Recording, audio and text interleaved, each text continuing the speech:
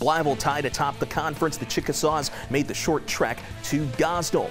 Blytheville in the red zone early. Courtney Rogers punches it in for the touchdown. Blytheville takes an early 6-0 lead. Now after the Gosnell turnover, Jontavius Johnson escapes the pocket, finds Nadarius Wilson in the back of the end zone. Blytheville takes an early 12-0 advantage.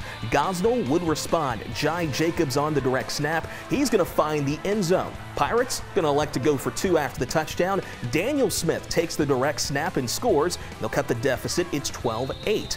But Blytheville would respond. Tim Brown tacks on a touchdown for the Chicks. Blytheville will go for two later. Johnson to Wilson for the conversion. 20-8 at that point. Blytheville wins tonight 32-8.